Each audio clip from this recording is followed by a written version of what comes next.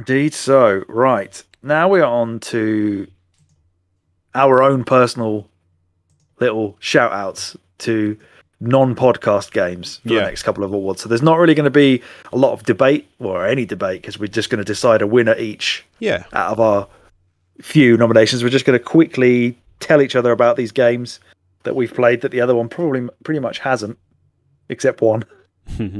But first of all, we've got the best 2021 non-podcast game. Yes. David's I will, nominees. Yeah, Go sorry. on. My nominees: Back for Blood, Ratchet and Clank, Rift Apart, Hitman 3. With your nominees being Mine are Metroid Dread, Returnal, and Lost Judgment.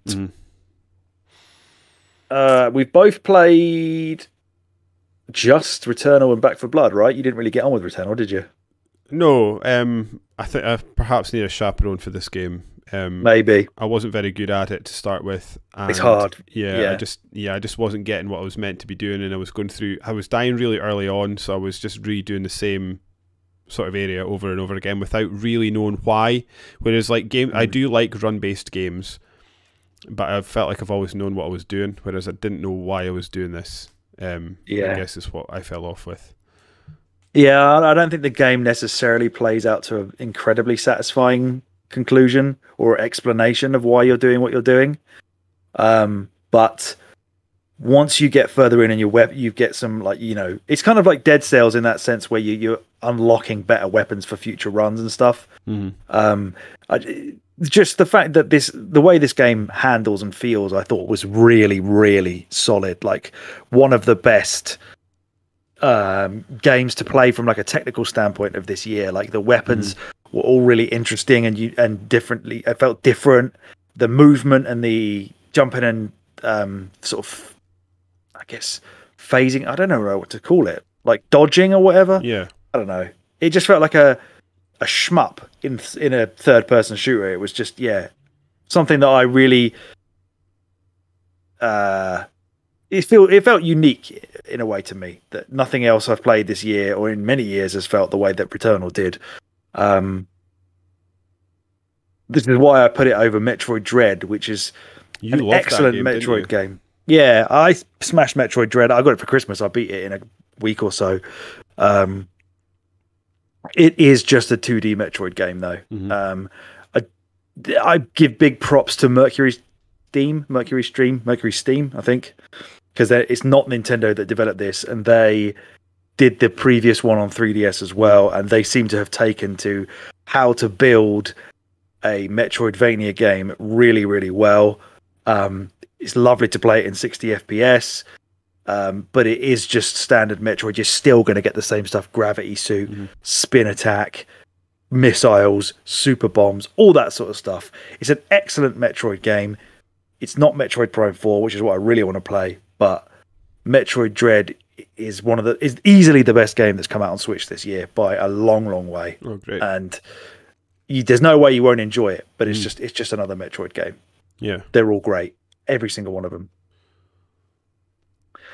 Back for Blood, I didn't necessarily get on with, but you played a lot. You played a lot more of it than I have. Yeah, I've played a lot more of it you have, and then I just hit a brick wall with it. And I actually think, to be honest, the brick wall is probably that the people I was playing with also stopped playing. So, we spoke about this endlessly. If you want to hear more chat about it, you can go back to our Left 4 Dead podcast. Like, I'm a big fan of these games. I think you need to play these games with a friend, and as soon as the friends sort of evaporate from being able to play them, they lose a lot of their appeal to me. And I also find that the levels in the game were long to a fault. Too long. Yeah, like hours long sometimes. It does seem to spam the special zombies at you way more than the other game ever did, in a way that felt cheap.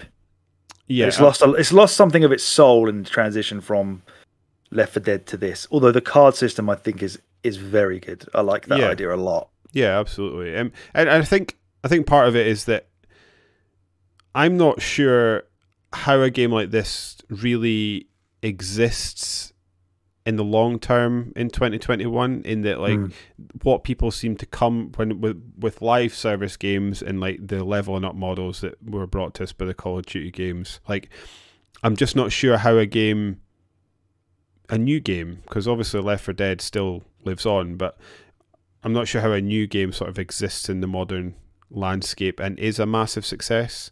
But you're right, like the card system differentiates it, made it interesting, and actually if you fell in love with that type of game, gave you a reason to keep going.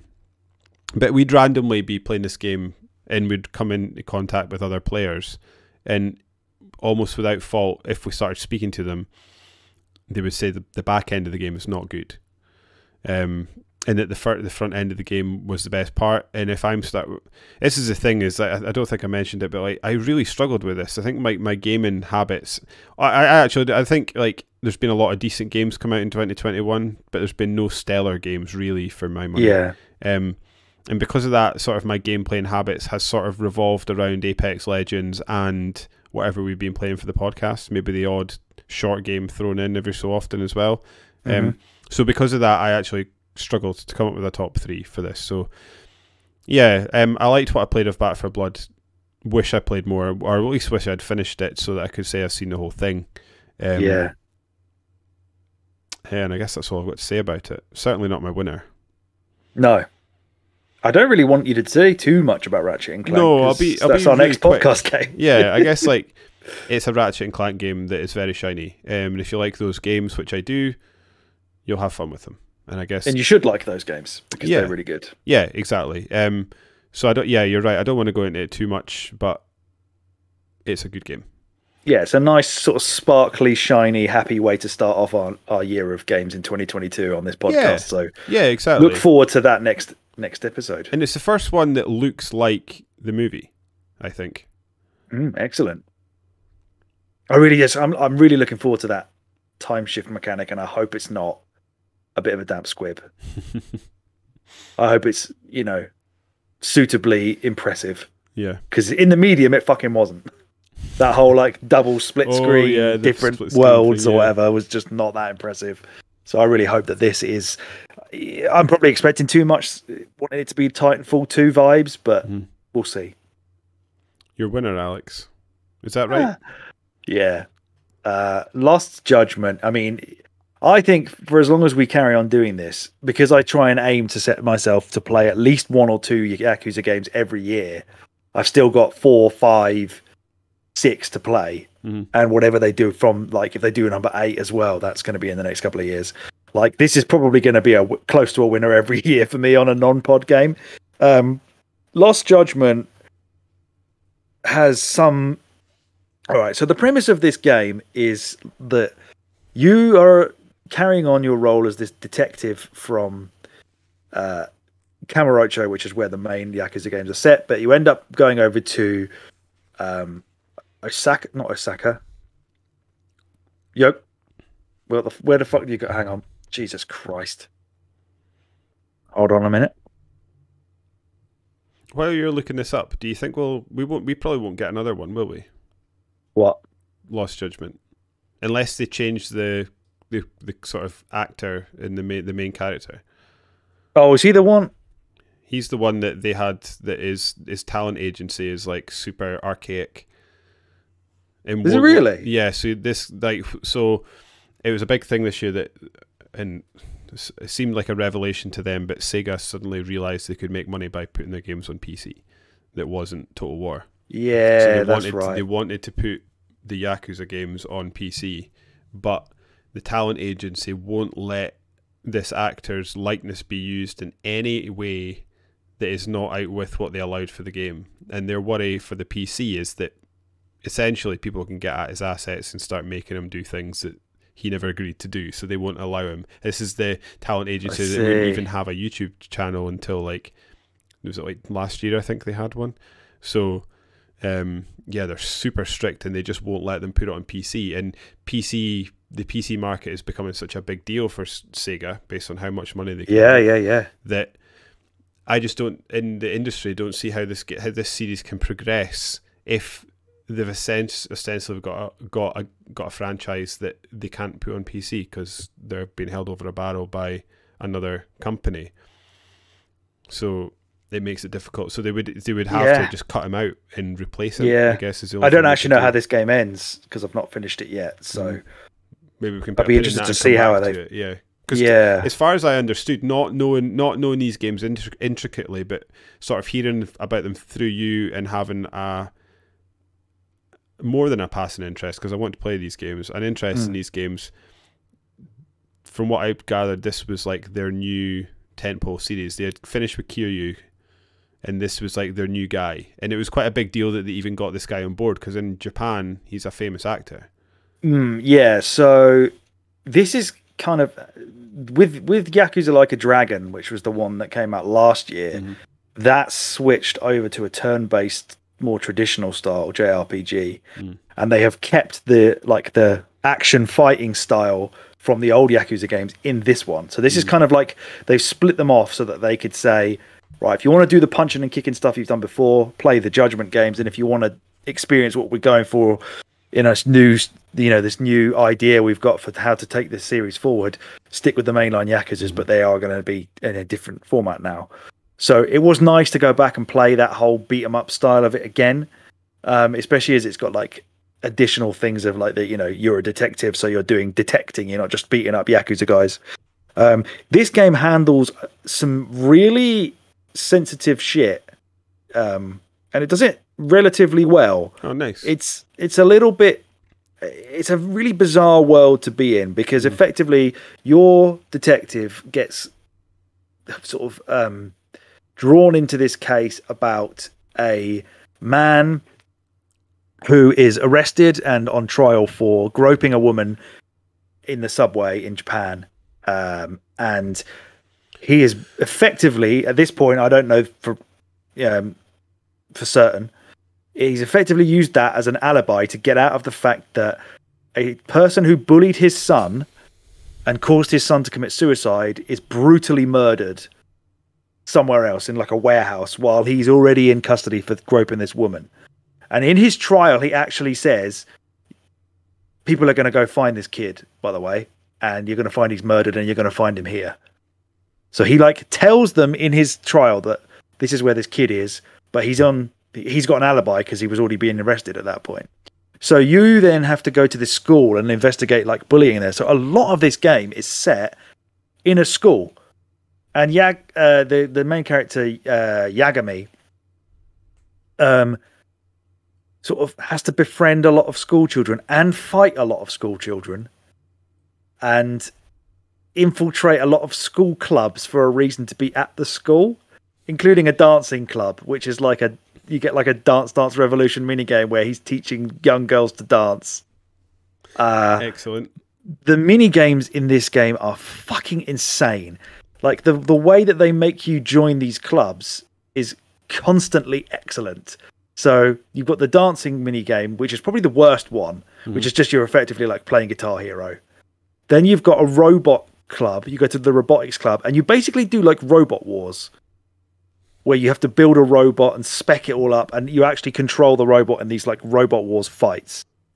Then, because you get given a skateboard in this game and you can skate around the town to get around quicker, you have to join a skate club where half of it is beating their scores Tony Hawk style, but really toned down.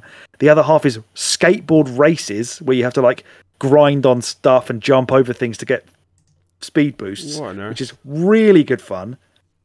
Then there was one of them, you go to join the video game esports club, and you basically have to get good at Virtua Fighter to the point where, because they think that this guy's cheated at Virtua Fighter because he beat some pro. So you have to like investigate and find out how this guy cheated, and you actually play him at the end, and he has got something that makes your inputs stop working. And it really fucked me up because it was not punching when I was pressing punch, and this guy kicked my ass, and that's actually part of the game that he's mugged you off. What else was there? There's a casino club. Well, there's this girl you have to go investigate who goes off doing a gambling in a casino. So you've got to play like it takes all the stupid mini games that are around and then weaves them into a story that forces you to play them, which is excellent. That's what you always want. It's like, okay, well, I could go and do the fucking play in the arcades and play Virtua Fighter, but why would I bother? But then when it makes you play it in the game, you actually get really into it and be like, oh yeah, fuck yeah. Yeah, I'm going to learn how to get good at Virtua Fighter. That's awesome. I swear there was one more club that I really wanted to talk about, but I've totally forgotten what it was. Hang on, we'll cut this bit out. But yeah, not the robot. Scale Electric's car racing, which drove me No, off the end of the fucking planet because I couldn't win. Oh, I just used a guide for that. I never tried. That was nonsense. I'm not learning all that shit. It's utter bollocks. Oh fuck. There has to be one more thing that I was going to talk about. Hang on. Let's just figure it out.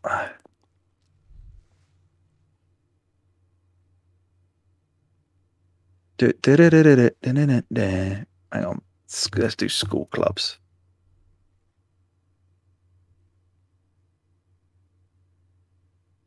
Every school club ranked. Oh, I'm going to get spoilers for myself here, aren't I? That robotics club is so... Oh, yes! That's what it is! Fucking boxing! So there's a kid who's like an absolute monster. There's some guy going around the town as like the masked boxer, and he like beats up criminals, and they think it's this guy from the school, so you have to go and try and investigate this boxing club, and it's got a really fucking fleshed out boxing game in it, and it plays like Fight Night. Oh, brilliant! And you like this guy. Wait, so are you boxing kids? Yeah. No, actual adults now. You go off to a boxing club that this kid from school goes to as well. He's like this absolute tank, and he totally fucks you up. Is this like, do they know you're an adult, or do they think you're like never? You know, what's that kid show where they're like the policeman woman goes to school and pretends to be a kid? Oh yeah, like that meme of Steve Buscemi, and he's like, "Hello, fellow kids." No, so at first you join this mystery research club. And that's how you get your way into the school. So the chairman basically wants you to investigate bullying in the school to try and find out like what actually happened. Did this kid really get bullied? Did he kill himself because of it? Because this kid who's just been murdered was apparently a bully. So we need to figure out what the fuck's going on. So that's like the adult reason that he's in this school. But he needs a reason to be able to keep coming and going. And you join this mystery research club as like an outside advisor, which allows you to be there. But the girl who's like the head of this club constantly thinks you're like a paedophile. So you have to keep going around trying to prove that you're not a paedophile to this girl. But you've been putting spy cameras around everywhere and all this kind of shit. So yeah, there's all that shit going on. But the boxing is so good. Like, I'm annoyed when I can't progress the boxing minigame because it's like one of the best boxing games I've ever played. It's so fun. You've got proper, like, you know, you put your guard, you can go body shots, head shots, you've got power moves, and then he teaches you like better moves on top that are totally different. It's not like the fighting from the actual game. It's a totally separate style of doing it. Fucking awesome. And yeah, the game itself is still as compelling as it always was because you've still got to do all these crazy like sub stories and all these investigation things where you're like using spy cameras and drones. And yeah, if you need somewhere to get started and you don't want to go straight into the Yakuza games because there's like 8 of them, these 2 Judgment games are both brilliant, but this one is definitely a massive step up from the first one. Excellent. And I cannot believe it's my game of the year purely because it's got cool skateboarding and boxing in it. It's got nothing to do with the actual game. So yeah, that's my winner, is Lost Judgment. Now let's hear about your winner. My winner is Hitman 3, and I just think like the story of the Hitman games is absolutely fantastic, and it's like a game that Square Enix were constantly disappointed with the sales figures of. That prior to the new Hitman games coming out, the developer was IO Interactive, were about to go out of business, and this was like their last roll of the dice to try and stay in business and keep their jobs. And they just sort of created that, like, this sort of semi-serious but doesn't take it sort of tongue-in-cheek game in which you're doing ridiculous things. Like, this guy is blatantly, he's like a bald guy with a barcode in the back of his head, and he's like infiltrating his way into like on stage to be like catwalk models or drummers in a band on stage. Or I just love the playground that they've created to let you sort of engage with and mess around. And then beyond that, I love the way they've supported it. So like when Hitman 3 came out, Hitman 1 and 2 also comes into the game with updated controls and updated visuals. So good. And it's all in there with all the DLC. And then they've just announced that they're going to continue with sort of like another season of Hitman in 2022. Nice. In which more comes out. And I just love that they've created this sort of, this amazing sort of sandbox playground that is just so inclusive in what a product it is. Yeah. And, yeah, and just like the way that so like there's, I think if you go back to the original Hitman games, they're basically unplayable. They're absolutely so difficult and clunky, whereas these games still retain the feel of it, because there was a couple in between, wasn't there? You've got like Hitman and Hitman Silent Assassin and all that shit. Then you've got those two ones on the Xbox 360 that was trying to be like shooters or whatever. Games, yeah, where they basically ruined it. And now these ones have been the perfect marriage of both, where, as you said, you're doing all this wacky shit. There's multiple ways to do all the assassinations, but the game is, if you want it to, will help you do it. Yeah. The way you're supposed to do it. Because those are the bits that put me off all the old ones, because it's so all over the place.